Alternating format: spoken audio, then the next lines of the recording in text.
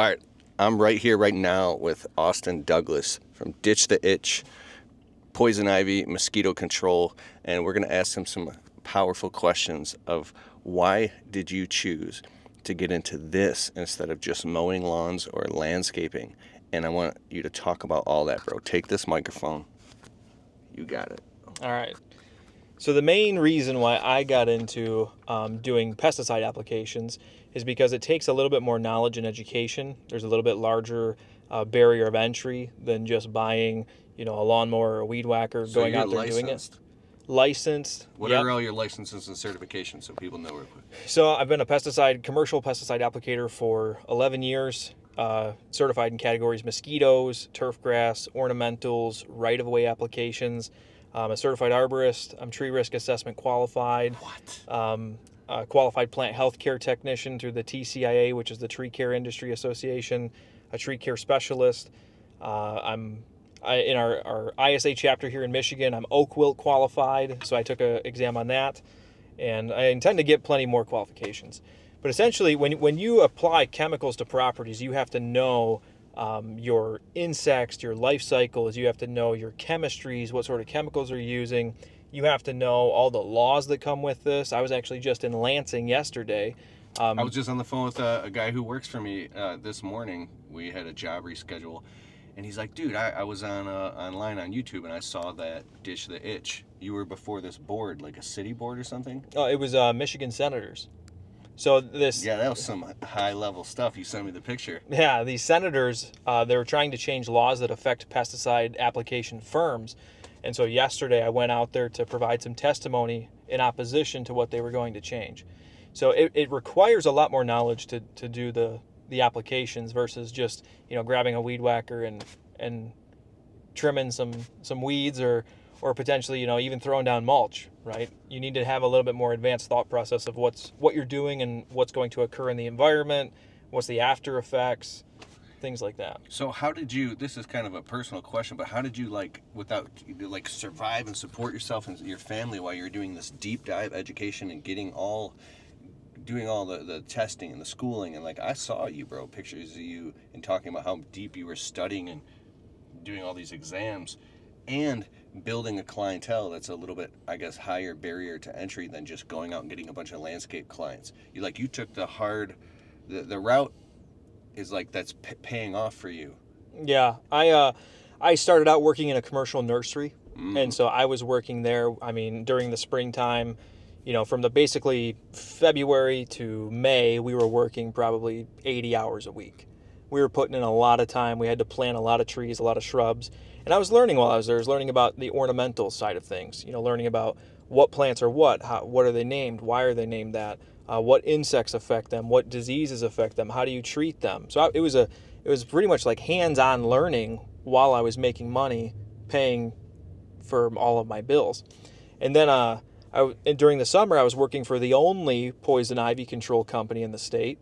Of Michigan. And I got my license, became certified, started working for them. I loved it. So in the summers, I would go work there. And then in the fall, winter, and spring, I would go work at the commercial nursery. From that point, I was, pretty much just going through that cycle until I basically said, I need to step up my game. I want to make more money. I want to do more things. And so I'd ask that company, hey, I would love to purchase a franchise. And I wasn't able to purchase a franchise. So I waited another 4 years working at that company. I wasn't presented an opportunity. I left and started my own thing. And then from there, I knew how to do what I'd been doing for the last few years, but I just still had this burning desire to learn more. I wanted to know more. I wanted to separate myself and put myself in a new tier, a new category of business. And as soon as the customer hears this guy talk, I mean, we were on a job site recently. We were on the same job site, and you were showing me little tiny micro bugs inside of leaves. Boxwood leaf miner, yeah. So he knows all the stuff, bro. And when you look at those bugs in that instance, when I crack open a leaf and show you that leaf miner, your mind's blown because you're like, how did you know that? How did you know that was in there? And then you as a client or as your clients might see you, they're going to be like, how did you know that?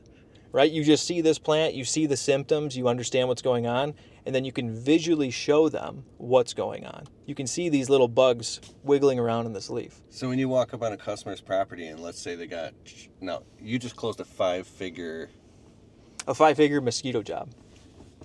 And so he walks on properties and you're like, yes, I can see you have a monoculture with all these Colorado spruces and there's rhizosphere and needlecast disease and that's why, and we have to... Maybe. In that situation on their property, they have 110 acres.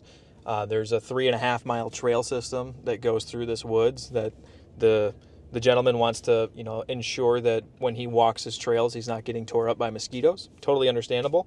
And, while walking the woods, I noticed that his woods population was a lot of red oak. And so another issue for me is oak wilt. And oak wilt is extremely, extremely severe when it comes to red oak trees. And so I told him, as an added benefit of having us on your property... Oak wilt is? Oak wilt is a fungal disease that infects oak trees and kills them. And then it spreads through beetles that go to a fungal mat that basically exposes itself the following year. And it also transmits through roots, because if you don't know this, certain trees graft their roots together and they will share information, nutrients, water, everything. And in that evolution, they also share diseases, which is not such a good thing, but we're learning how to manage that. So I told him, as an added benefit of having us on your property as your mosquito provider, we're going to be able to monitor your forest for oak wilt, which could potentially devastate. It could kill thousands of trees. And so, they saw the value. Why did the mic disconnect all of a sudden? Check. I hope we're still recording. Maybe the battery died. So anyways, we're going to have him on the podcast, the Untrapped Podcast. So that was just a sneak peek. I'm going to put links in the description to videos that I've done with him, previous podcasts, and listen to the Untrapped Podcast on Apple and Spotify. And I'll put all the links to find him. And this is just a prelude to what you're going to learn from Austin Douglas. Ditch the itch, bro. It'll be fun. Hope to see you there. All right. I'm ending the video now because the mic disconnected.